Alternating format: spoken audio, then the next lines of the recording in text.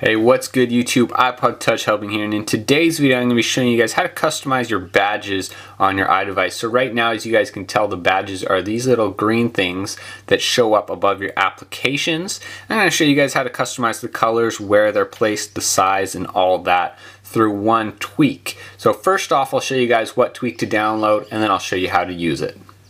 So the free tweak that you guys will want to download is called Badge Customizer. Just search that up in Cydia and install it. And once you have it installed, you will want to go into your settings application.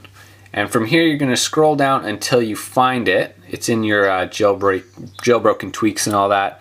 And what you guys are going to want to make sure first off is that it is enabled. And then you can change the badge color here.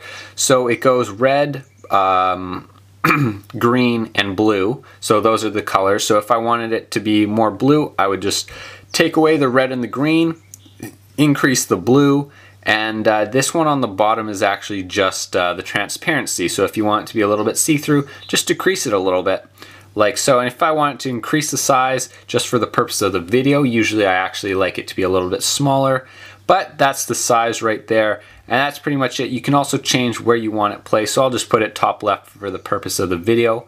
And then you click Respring. And I'll show you guys what it looks like right here once it unlocks. So here we are, guys. It's unlocked. And we're going to open it up. And there we go. You guys see the color didn't turn out too well.